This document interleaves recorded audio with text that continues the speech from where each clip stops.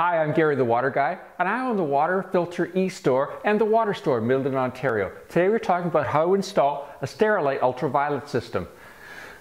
These come in a variety of sizes, anywhere from a small 1 gallon per minute unit all the way up to the large 30 and 40 gallons per minute unit. The installation is basically the same, so if you follow this procedure, you can install any of those.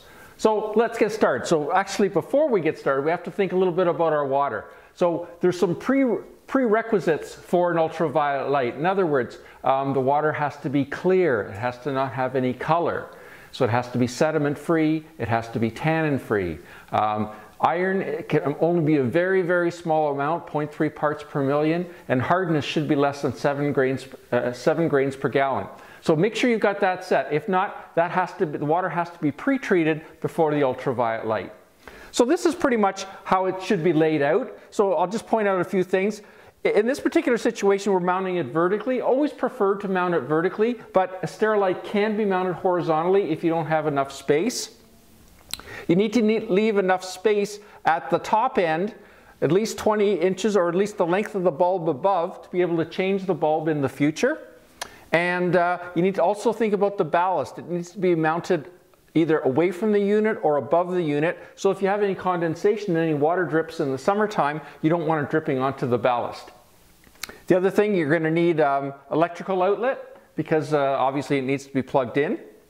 And you need to think about changing the pre-filter. You're always going to need a 5-micron sediment pre-filter. So again, you need to think about putting a bucket underneath, and you want to make sure that there's not an electrical outlet behind that pre-filter or in that area where water might splash into it. So kind of give that some thought. And plumbing wise, this gets installed after all of your other water treatment equipment. Like I say, if you have a water softener, an iron filter, something like that, this is after all that, but before the water splits into hot and cold. Okay, so once you've got that sorted out and you've kind of laid it out in where you're planning to do it, then you need to cut the plumbing, obviously. You're going to put a ball valve, a shutoff in before the pre-filter, and that's going to make servicing this a lot easier in the future. And then you want to put another shutoff in after the ultraviolet light, so that you can isolate this area while you're doing service, because you want to make sure that you can shut the water off so all the water in the whole house doesn't drain down when you do the service on this again in the future. Okay, so once you've got that laid out, I usually put a piece of plywood on the wall or some kind of wood on the wall to attach it to, so everything is firm. The other thing you have to keep in mind is you have to have copper plumbing leaving the ultraviolet light and entering the ultraviolet light, at least a short section, because the ultraviolet light, if you're going to use PEX, for example, you want to keep the PEX away from the ultraviolet light.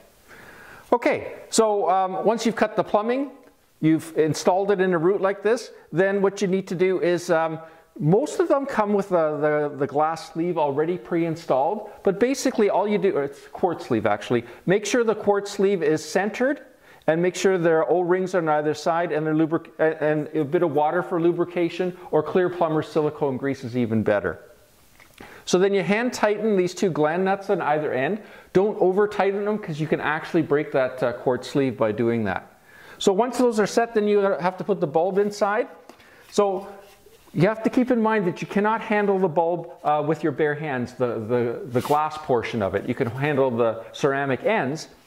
So you just slide that out. And I always have a cloth handy. Much easier to work with than with gloves, at least in my case I find it that way.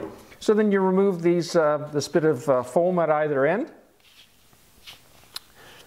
Now, one thing you may have noticed when you get ready to install the UV, if the glass sleeve or quartz sleeve is already pre-installed, you hear something rattling around in there. That's what's rattling around. There's a spring. And the reason it's there is in case you should ever drop the bulb inside, that spring will absorb the impact so it doesn't do any damage. Okay, so then you slide the bulb in. Again, don't touch the glass. You can handle the ceramic ends. And then you'll notice the pins on the end are set at different heights. And that's so that you get it keyed the right way. So again, you look at the connection on the ballast, and you'll line up those pins. And we're going to slide that down so it's seated all the way. Push that all the way inside. Then these little clips on these newer models, they just snap into place. There, it's snapped into place.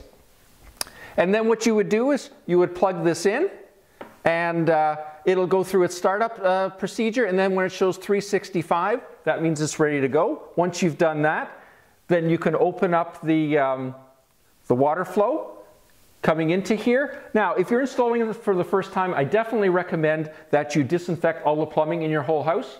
On the original installation, always recommend it. I have another video in this series that you can see how to do that. You can check that out. But once you've done that, then the light is on. So before any water flows past here, you want to make sure the light is on, like I say. Then you can open up the ball valve slowly. Open up the ball valve just slowly so that it fills slowly. You don't want to have water hammer going through here. And then once you've done that, you can open up the valve after the ultraviolet light and have the water go on to your whole house.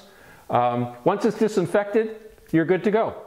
If you like what you saw today, please click the subscribe button. Lots of other videos in this series with lots of great information.